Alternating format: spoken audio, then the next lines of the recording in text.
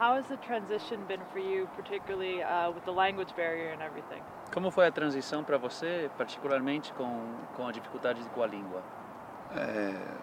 A minha maior dificuldade de chegar aqui foi exatamente a língua, né? Mas eu já estou me adaptando bem, já estou aprendendo a falar, já aprendi um pouco de espanhol e já consigo entender bem o inglês.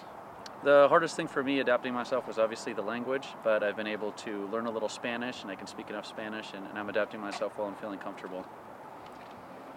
Did you know anyone in Portland before you arrived, or was it completely new transition for you? Você já conhecia alguém aqui em Portland antes de chegar ou foi completamente novo para você? Não, foi tudo novo, né? Eu nunca morei fora do Brasil, então foi tudo novo. Cheguei aqui, já encontrei alguns brasileiros aqui, já fiz até amizade, mas foi tudo novo para mim. I didn't know anybody moving here. Everything's been completely new to me. Since I've gotten here, I've met a few Brazilians, but the whole transition was totally new. And when did you first, what went through your mind when you first found out you were coming to Portland? O que passou pela sua cabeça quando você sabia já que ia vir para Portland?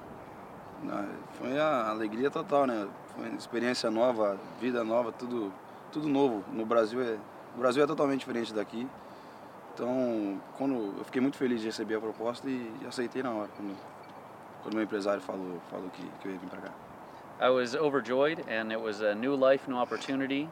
Brazil's a lot different than here, but coming here, I felt very happy and overjoyed to be here once I was told. And how much have you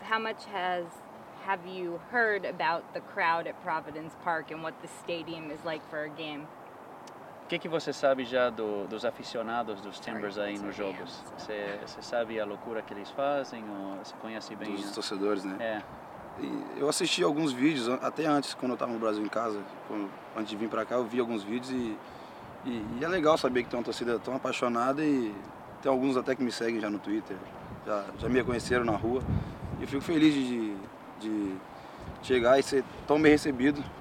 E eu até agradeço a torcida também, a todos que me receberam muito bem aqui. I've seen videos of the fans already from Brazil when I found out I was coming, and since here I've actually had a couple that are already following me on Twitter and have recognized me in the streets, and I feel really happy. I want to thank the fans for their support and for welcoming me so well. How did you first hear about the opportunity to come to the Timbers? Did Gavin or did someone come to Brazil to see you play, and why was it attractive to you to make the move? Como aconteceu que você veio jogar para os Timbers? O Gavin foi ver você jogar lá e, além de mais, por que você decidiu vir aqui jogar com os Timbers? Então, os Timbers apareceu para mim na apagar das luzes. Eu ia para outro time do Brasil, já tinha até fechado, não tinha assinado o contrato ainda, mas tinha fechado. Uhum. E tem um amigo, meu empresário, tem um amigo que mora aqui, que é amigo do meu empresário daqui, do Thiago. E ele... Conversando os dois, eles chegaram, vão trazer o Jeanderson para os Estados Unidos. Eu ia até pro Canadá, não ia vir para cá. Aí viram meu vídeo, aí eles iam ter uma reunião com o Gavin e com o Porter. E aí mostraram meu vídeo, eles gostaram e falaram, vamos contratar. Aí, graças a Deus, eu vim para cá, tudo a respeito ao Canadá, né? Mas eu não conheço também, mas vim para cá e estou gostando muito aqui.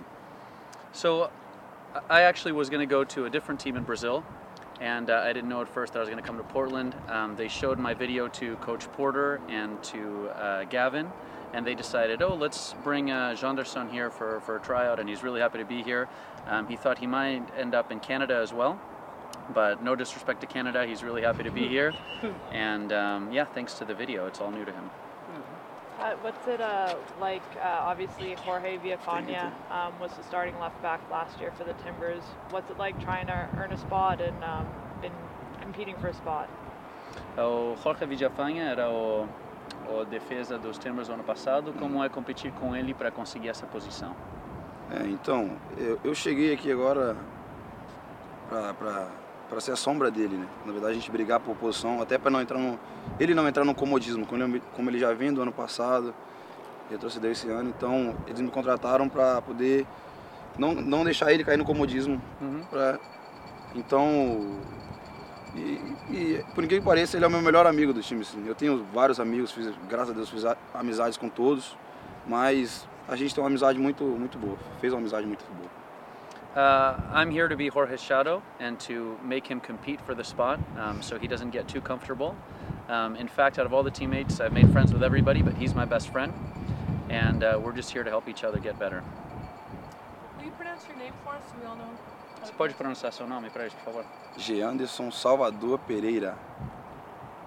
And do you have a message in English for Portland Timbers fans? Como se diz aqui? Tem algum recado em inglês para os torcedores? torcedores dos Timbers? Vão ao estádio para ver a gente jogar e lotem como fazem sempre. E agradecer pela recepção que me deram aqui na cidade, a todos. Go to the stadium to watch us play, bring your enthusiasm, and thanks again for welcoming me so well here to Portland.